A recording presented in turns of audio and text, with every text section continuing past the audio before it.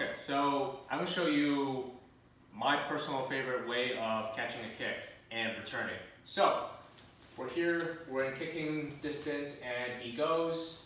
I'm going to step and catch it.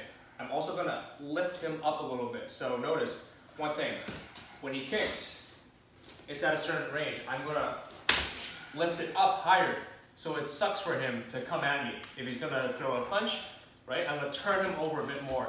And now, I'm gonna smack and get a hold of his head and knee and let go. So again, catch, punch.